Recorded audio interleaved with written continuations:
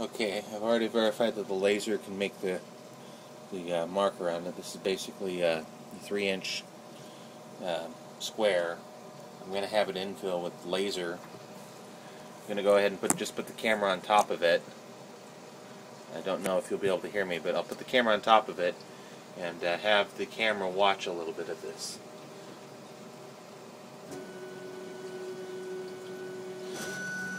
So first I'm going to go ahead and have it do the square thing to make sure that it's pretty much centered.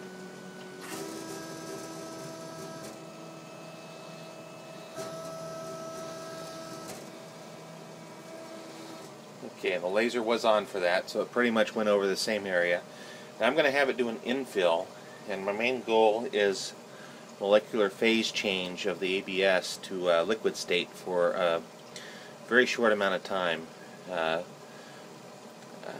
I'm going to hope that it improves the image quality of this part.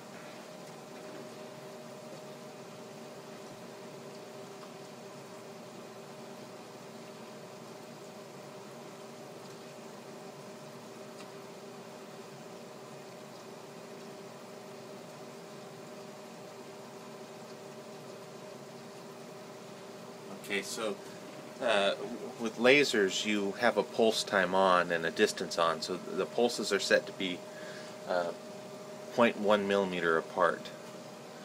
Hopefully that's enough. Actually, I might try it a little bit narrower. Hold on.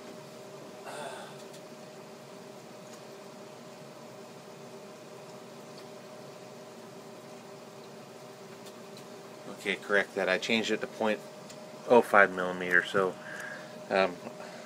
basically a 20th of a millimeter. I did that because this is my first test. I'm going to run at 15 watts. See if that's enough. This is a black part, so we'll see how it goes. The idea is that the lines and grooves in the plastic should hopefully disappear.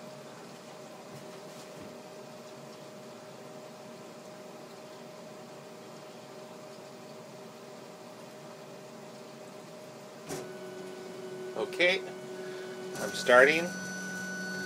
Hopefully the part doesn't move around too much. Let's see what happens.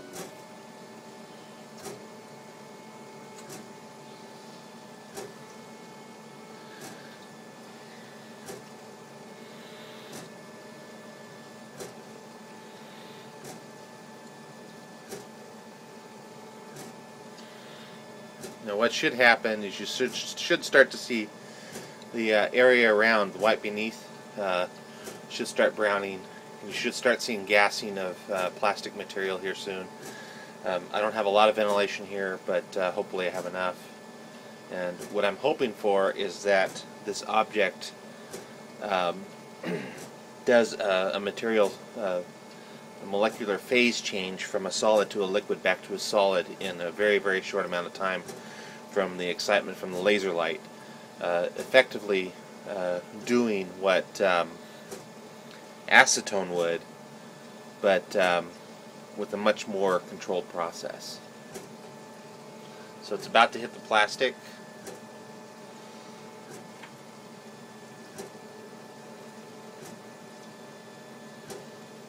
Now it's already hitting the plastic a little bit.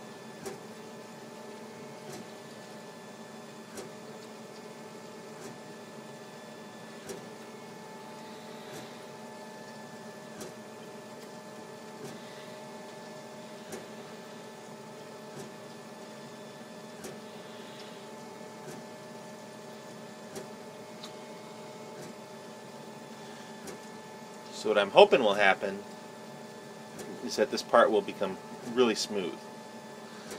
The pulses are set to 0.05 millimeters. We'll see what will happen. I can only record for up to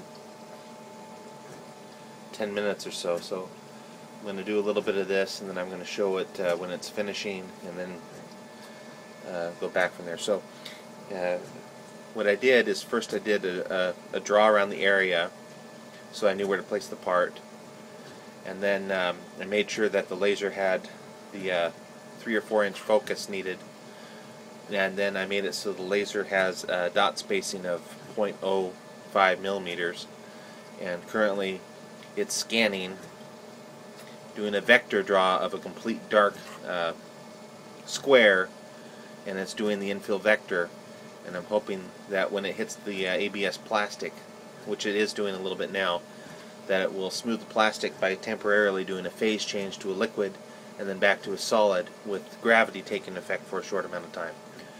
So, alright, I'm going to stop this now and I'm going to show a picture after it's done.